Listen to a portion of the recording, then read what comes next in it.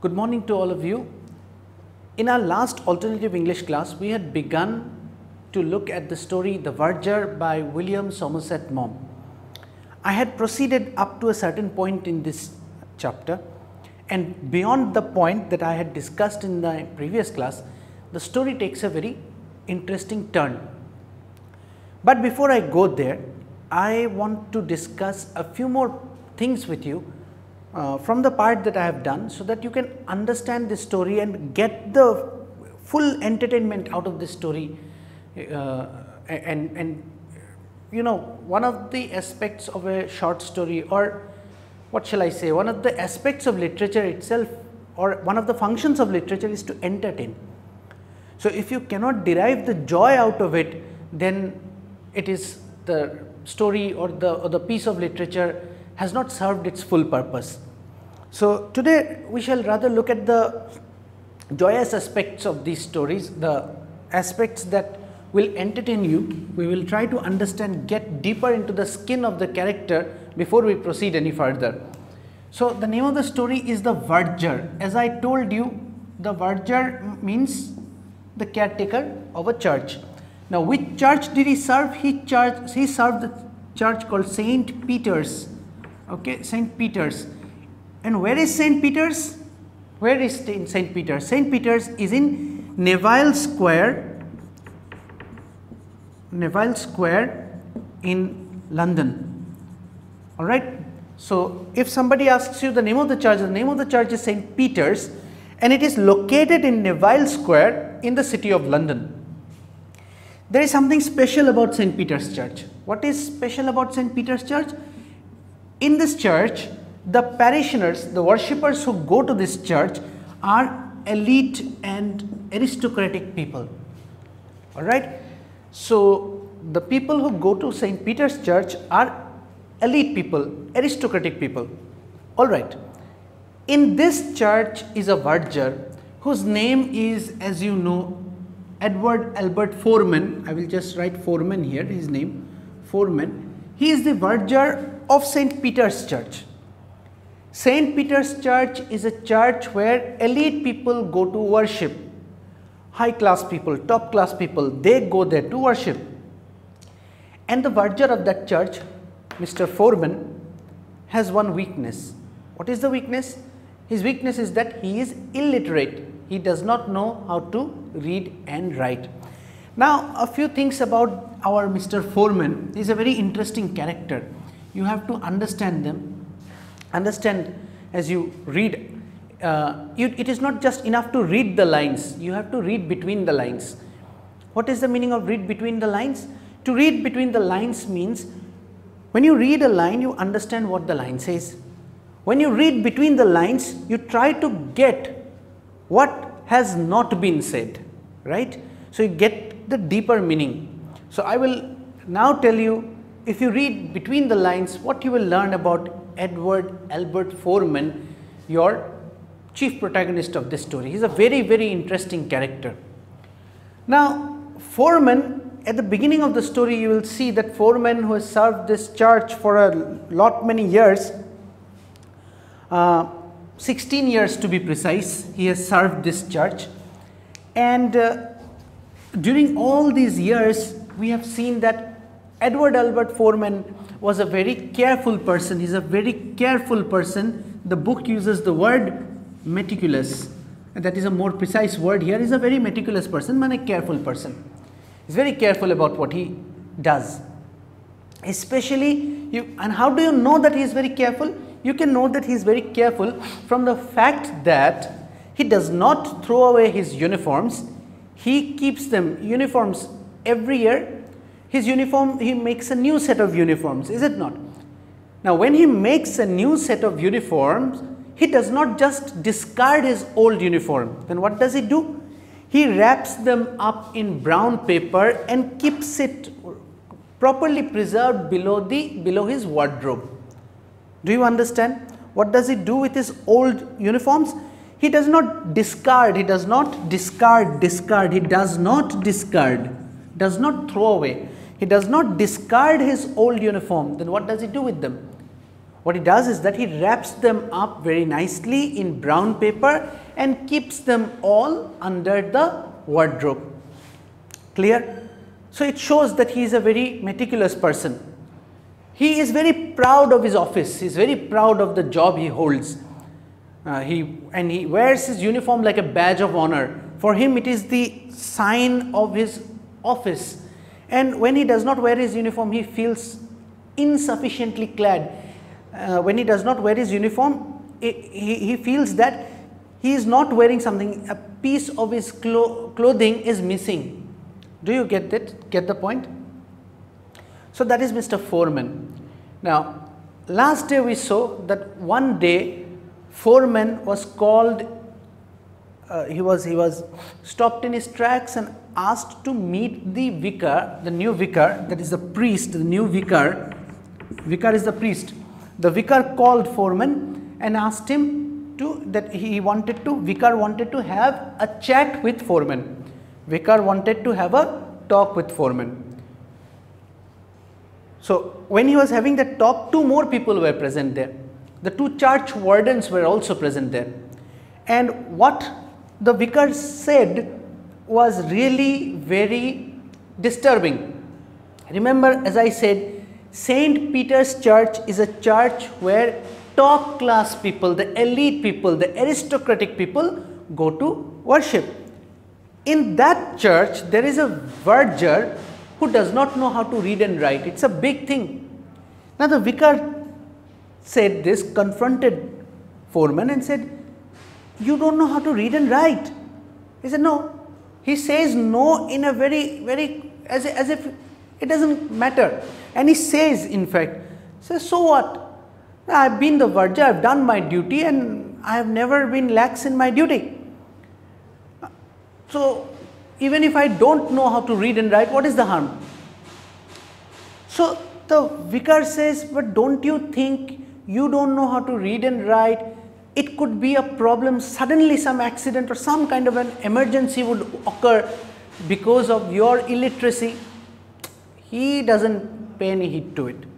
The church wardens asked him, "But didn't you ever try to learn?" And the church wardens also don't know it.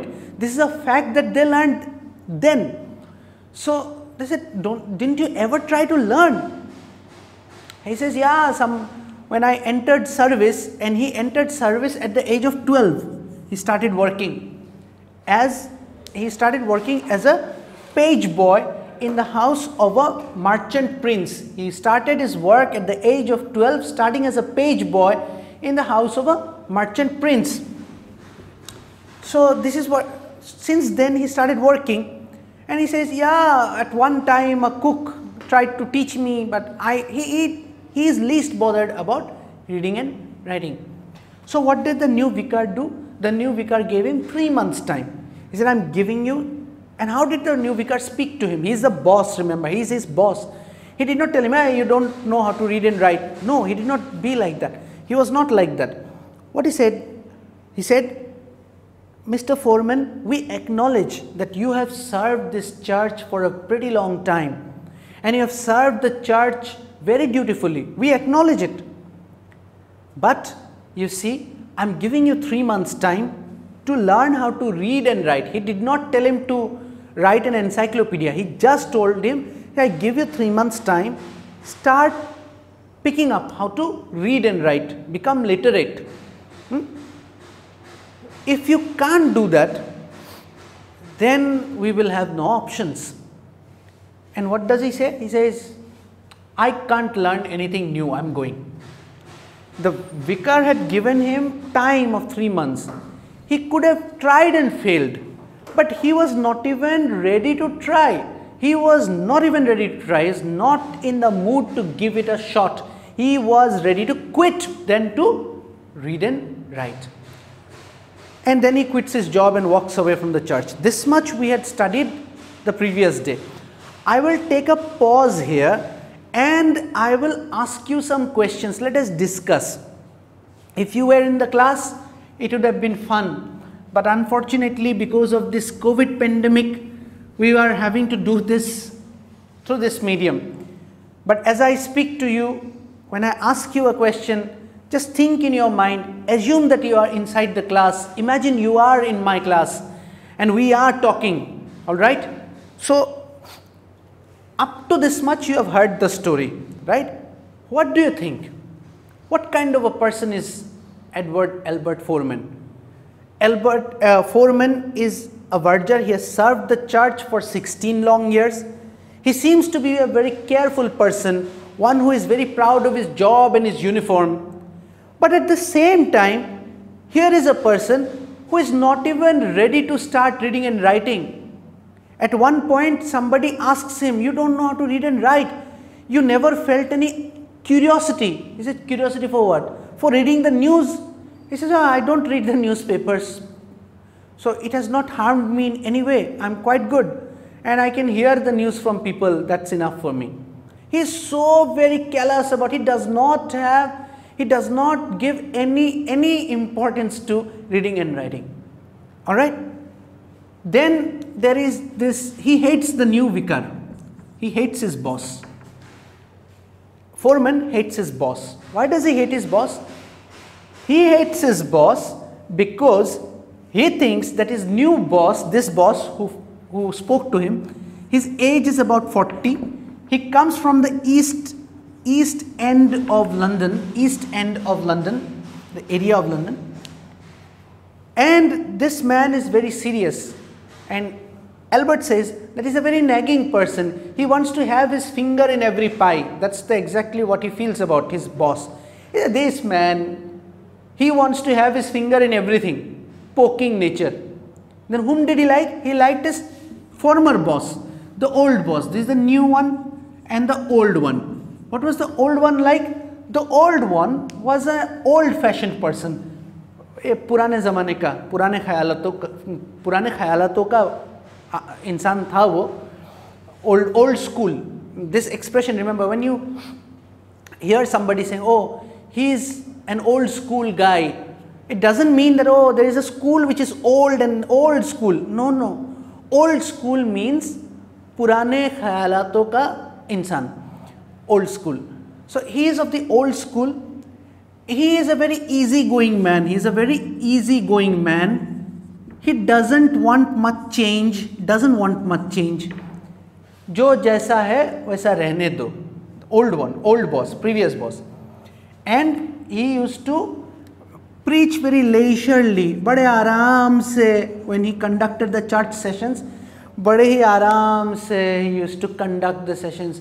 Okay, in the church as they conduct, he conducts the session in the church in a very leisurely, aram se, comfortably, in a silvery voice.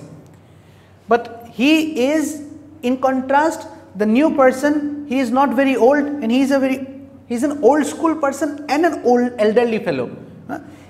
In comparison, he is a younger person of the newer generation, alright.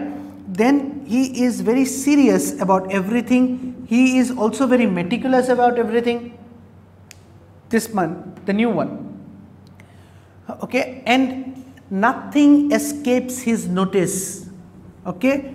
He was a man who did not love change, but this was a man who wanted to change things if it was necessary, change if needed. If anything is needed to be changed, change it, alright. He wanted everything to be in order, the new one. So let's look at it again. How was the old boss like? The old boss was an elderly person. He was easygoing. Chalo theek hai, chalne do. He did not like much change. Jo jaisa hai rehne do. And he was very leisurely. And he also did not mind. He also didn't mind going out. He used to dine out with his fashionable worshippers who came there. He didn't mind. Chalo bhaiya, dinner pe chalte hain. No problem. Alright. And he did not have this kind of habits. What was he? He was younger. He was very serious. He was ready to change things if it was necessary to change it. Now I told you the qualities of both these persons. Now Foreman hates this man. What do you think? Is he justified in his hatred? He thinks that this man is very poking. If you read the story and if you read how he behaves with Foreman, you will see that if he were a poking person or a very bossy person, he could have spoken to foreman very rudely, but he did not. He did not. He did not speak to foreman rudely at all. He patiently heard him. He thanked foreman for his long years of service. He just said that you are not literate. You must try to learn how to read and write. And he also gave foreman 3 months time. It's not like he's a very bossy person. He is ready to give you time.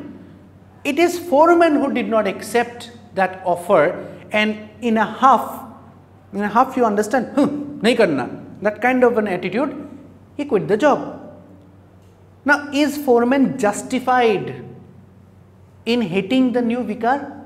क्या foreman जो इन विकार को जो पसंद नहीं करते थे, क्या इस नापसंदी के पीछे जो कारण है, is it justified? क्या वो ठीक है? क्या वो सही है? Is it justified? No, it's not justified. It's not justified. Then what? Then it tells us something about foreman. It tells us something about him. What? कामचोर है. He thinks, foreman thinks. You see, if you think that you are a very great person, that does not make you great. What others say about you, you are what others say about you. The whole day if you beat the drum and say, I am very serious, that won't do. If your friends think that, oh, he or she, oh, they're not serious at all, that you are that, is it not? Our Verger, our foreman, he thinks he's very serious. He thinks that he's doing an excellent job. But whether he's doing an excellent job or not is a matter to be judged by others, is it not? If I become my own judge, if I think, oh, I'm taking a very good class here. No, I can try to take a very good class. I can try my level best to take a good class. But my judge, my listeners, my watchers, my students, they will have to judge me, is it not? If I keep on drumming up about myself the whole day, that doesn't change things, does it? Same with foreman. He thinks he is very excellent in his job, is impeccable, irreproachable. Irreproachable mane, it's like you do something and I can't find a fault in what you do. That is irreproachable. He thinks that he has an irreproachable way of working. But that may not be true. You see, he's become the verger of a very important church. He doesn't know how to read and write. This foreman is a very interesting character, very complex character. You see, now you learned about his hatred for the new vicar. I will tell you something very funny now. You will enjoy it. You will enjoy it. What is funny? When foreman loses his job, he walks out of the church. In anger, he quit the job. After some time, he realizes, अरे ये मैंने क्या कर दिया? ये क्या कर दिया मैंने? I am without job. अब मुझे खिलाएगा कौन? How am I to pay my bills? He has saved some money, but that money is not enough to last him his whole life. So now what to do? He has no job. So he is suddenly gripped by an urge to smoke. What happened? He's in a lot of tension and he's suddenly gripped by the urge to smoke. And there he says, the author remarks very nicely. He says, our foreman does not smoke. He is a total non-smoker and a total abstainer. Sorry, what does the word abstainer mean? Abstainer. Abstainer comes from the word abstain. Abstain means to stay away from anything. But when you say he is an abstainer, it automatically means that he is a non-drinker. He is a non-drinker. He does not drink. Drink what? Water? Not water, alcohol. He is a non-drinker. What have I written? Non-drinker. He does not drink. Now, try and understand this point. It's a very funny point. He says, no. Author says, no.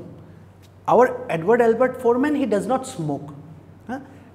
But sometimes when he is in anxiety, he smokes. Oh, he is a total non-drinker. शराब नहीं पीता, but कभी कभार dinner के साथ थोड़ा beer चलता है. He's a non-drinker. He's a non-drinker. He's not.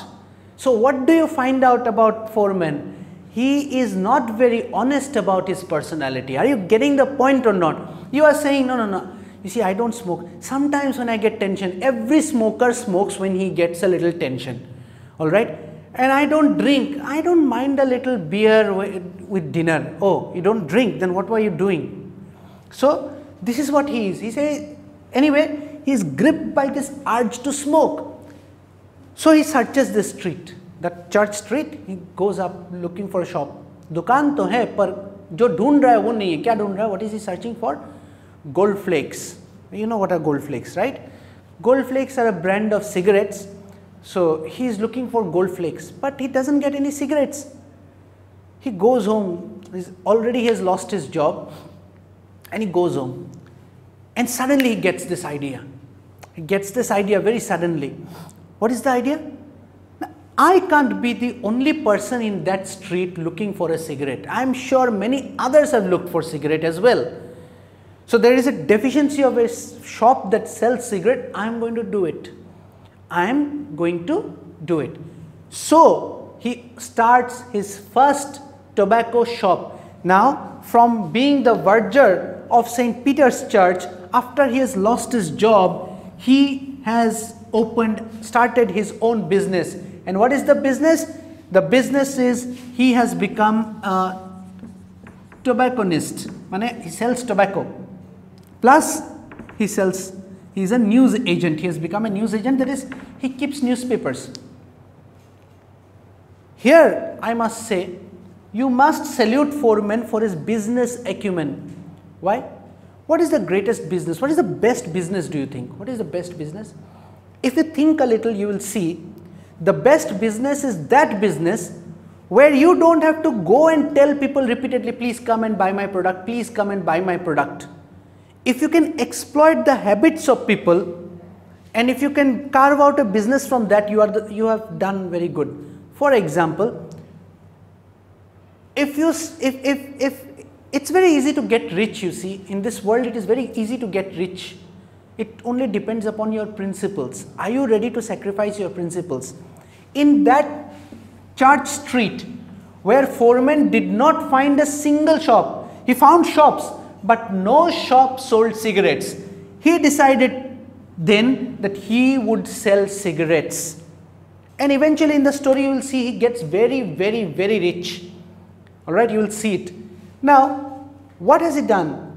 You see, the rest of them did not compromise with their principles, but here is Edward Albert Foreman, the former verger of the church, and he is about to start his new business. And what is that business? I was just telling you, the best business idea is that business where you don't have to go and tell somebody, okay, come try this new product.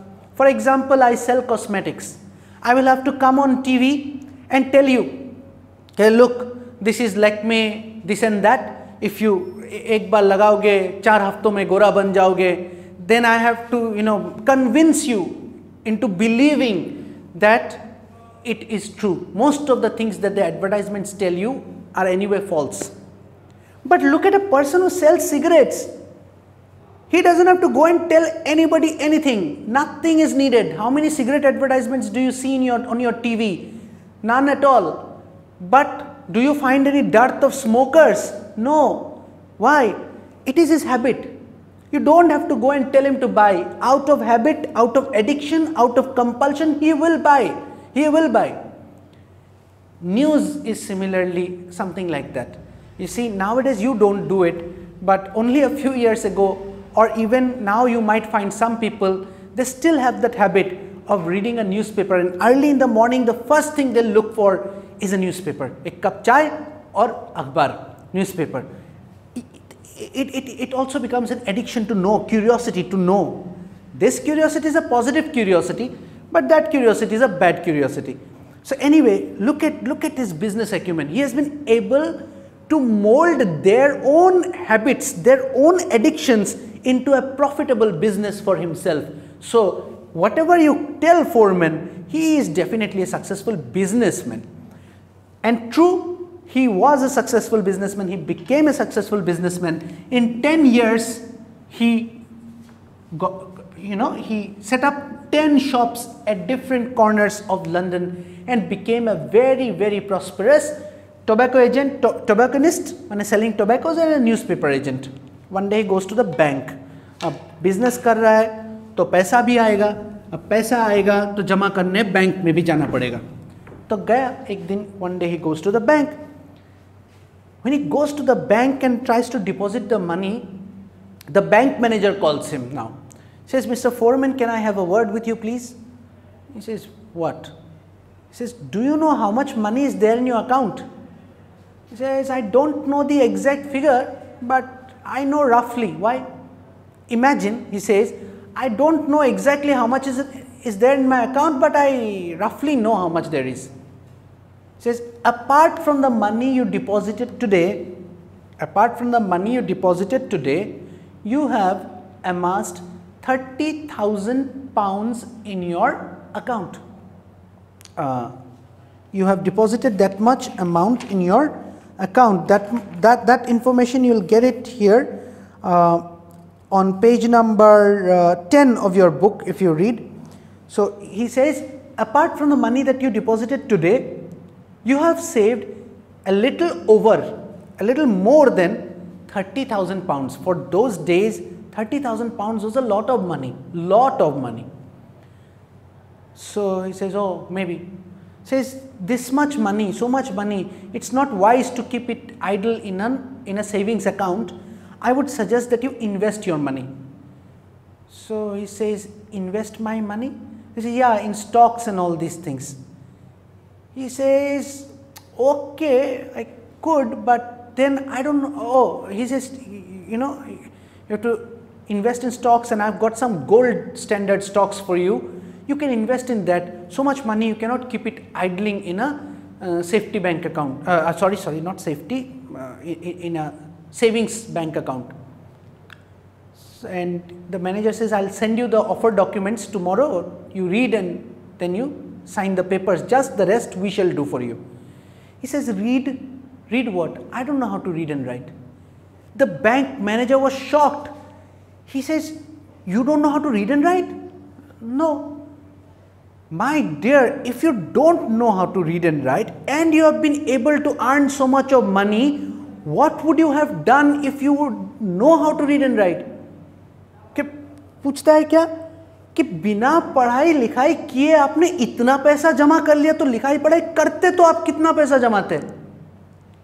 Very nice reply that he gives. He tells the bank manager, अगर पढ़ना लिखना आता, if I were literate, तो मैं क्या बन के रह जाता? Correct. कुछ नहीं, बस एक वर्जर बन के रहता. Is it not? If he knew how to read and write, he would have saved his job. He would have stayed the verger, and that would be it. Would he actually be able to make 30,000 pounds? No. So this is the end of the story. It is an interesting story. I've tried to tell you a little in deep about the character in the middle of today's discussion. Hopefully we will get another opportunity when we shall revise this chapter again. You will soon be given your notes on this chapter, and notes on each of the chapters will be given to you. Please read those notes, go through this, and also read the book today. Right after you listen to the explanation, I would suggest read the book once, then listen to the explanation, and then read the book. Please follow a good dictionary, look up every word that you don't know, and be thorough with your chapter. For today, this is it for me. Thank you very much for watching.